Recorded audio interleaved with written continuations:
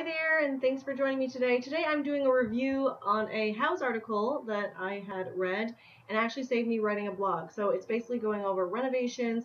They surveyed 120,000 people from 2015 and 2016, homeowners, about renovations, what they renovated, how much they spent, lots of other great information. I'm going to just do a quick overview with you because I think it's really important, because I find that the most thing that people actually don't realize is how much renovations cost. And that can lead to, problems down the line if you haven't saved enough, budgeted enough.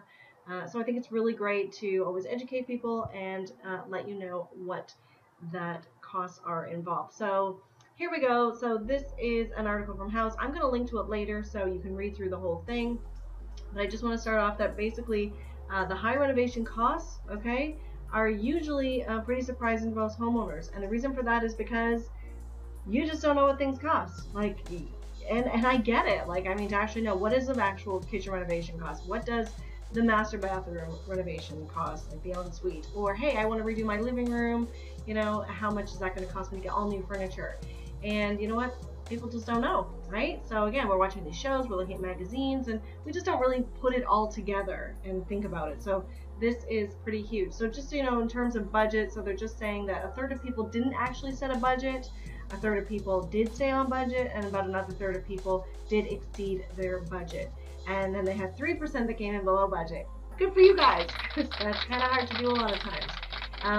And again, just want to touch on that, with the myth, if you tell the contractor, hey, I have $50,000 for this reno, the contractor's going to max it out and that's what they're going to spend, or the designer's going to spend that on the decor.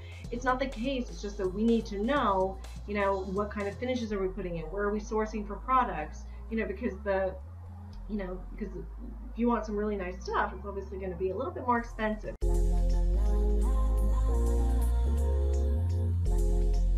Some of the reason why people did go upscale, okay, so we touched on it already. You have more expensive taste than what you may have originally thought.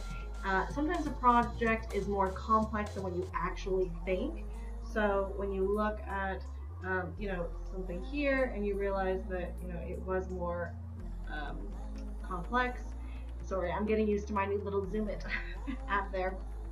So yeah, so maybe we want to take out a wall in between the kitchen and the living room, or kitchen and dining room, and inside that wall is everything, like the plumbing and the HVAC. I've done that before, so now that adds on a few $1,000s to what it actually was beforehand. Or maybe you need an LVL beam because you want to rip out the wall and so the house doesn't fall down. We've got to take precautions to make sure that that doesn't happen to you. So the other thing is that sometimes people decide to change their service or hire new service providers. Now this usually happens when you haven't done your research, you haven't checked out, gotten referrals, it hasn't been someone that, maybe you didn't have a lot of reviews, or, you really need to do your homework, because I have had clients who contact me after the fact, and it's so disheartening to hear, that things went wrong, that somebody just downed tools and they walked off the job, and or you just weren't happy with the service that they were providing, the work that they were doing wasn't, was a bit shoddy, or, so that can also delay things, and then in turn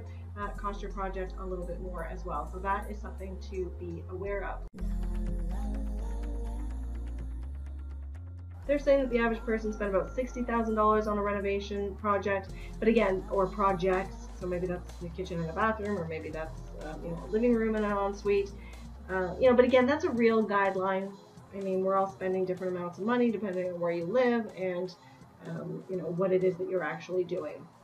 So the main focus a lot of times are on kitchens and bathrooms, of course, because that is what we know is going to get us the most out of resale.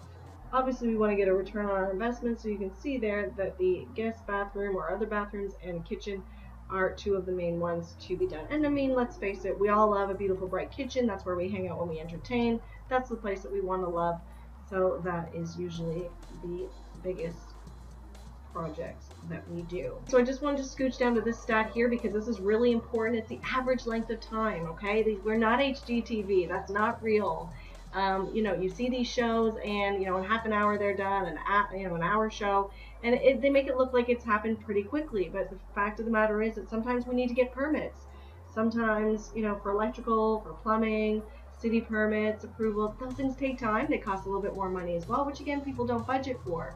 And, or maybe things are on back order. Maybe you've ordered this beautiful tile and it's on back order for 3 weeks. That's why a lot of times contractors don't like to start the job until everything is in.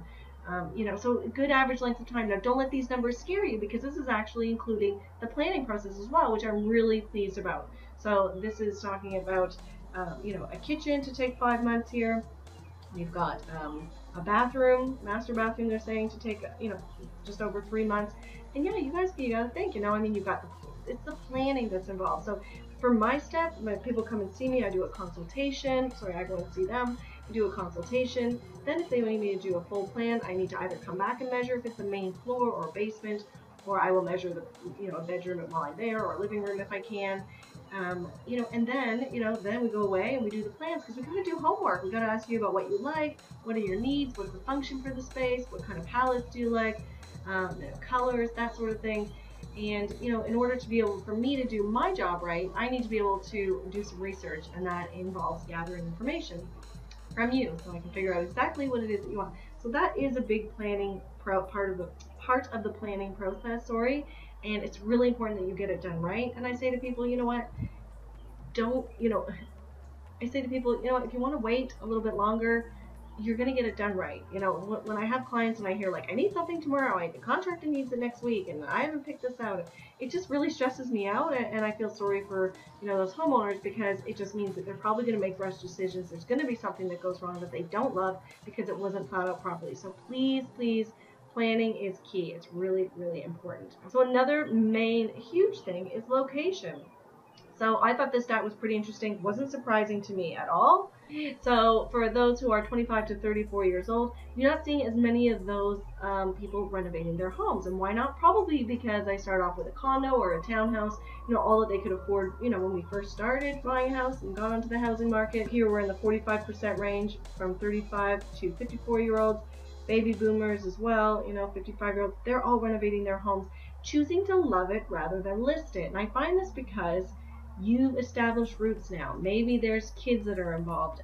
When I moved here, I thought I was going to be here for just a couple of years. I want a bigger house. I want to be closer to the lakeshore. Well, you know what? I didn't realize how much it all cost myself, right?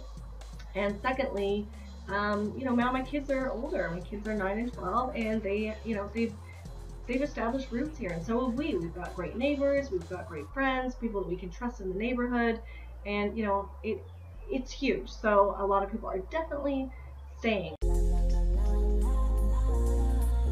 Okay, so outdated finishes. Okay, that really is one of the #1 reasons. Inadequate appliances is number 3 there. So yeah, so outdated design. Maybe it's not going to function as good as what it can do, what we can do today. Outdated finishes. You look at your kitchen, you knew that it was done in 1990 or 1995 or whenever it was. So we're kind of coming away from all of the oak and the wood, and we're looking at white, bright kitchens and more colored kitchens. And just the function, again, has just come such a long way. The storage and what we can do with items and pull-outs, and a lot of great things are happening. So it's really important that you think, that you basically plan. Okay, don't rush it. You waited this long, you want to get it right. Secondly, you want to budget properly. So in order to budget, you need to get onto places like Houzz. Hire me or hire a design pro. We can help give you ideas of what things are going to cost based on what you're looking for, and just be aware that you're probably going to want to have a little bit left over for those extra things to decorate. Okay, because when you love where you live a better life. Okay, I totally believe it. I'm linking to a couple things. Again, the article from Houzz you can link to. It's going to be here, as well as this room here. You can see what it cost me from start to finish, what cost the client, and my services included. Okay, so I give it all away. It's the naked truth. So subscribe to my channel every Wednesday. I'm going to be here. I'm trying to offer you some helpful hints to get you through your renovation and decorating projects. All right, see you guys.